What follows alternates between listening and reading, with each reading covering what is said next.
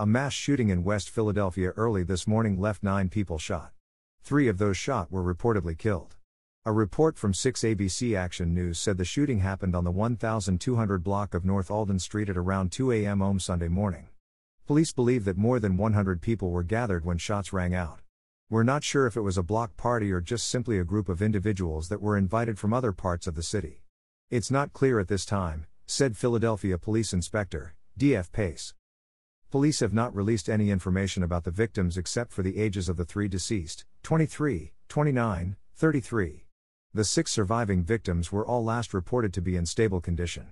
Police believe 25 to 30 shots were fired at the scene by multiple shooters.